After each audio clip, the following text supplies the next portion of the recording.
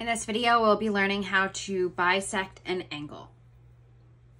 So what we are going to be doing is taking this given angle and finding the angle bisector through a construction. Basically, the angle bisector splits the angle into two congruent parts.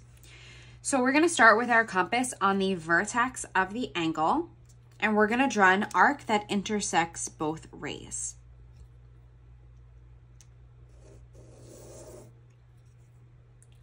Okay, I'm going to bold those two intersections, and we could use either one as our starting point.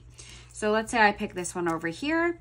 I'm going to put the gold ring of my compass there, and I'm going to find a letter or a measurement on my compass that's close to the other, okay? So I want to make sure it's more than halfway across the angle in order to ensure that our arcs intersect one another. Okay, once you find a measurement that you want to use for this, you're going to remember what letter. In this case, I'm using the one at E, and I'm going to make a nice big arc. Now I'm going to reverse this. I'm going to put the gold ring of my compass on the other point, and using that same letter and that same measurement, I'm going to draw an arc in the opposite direction.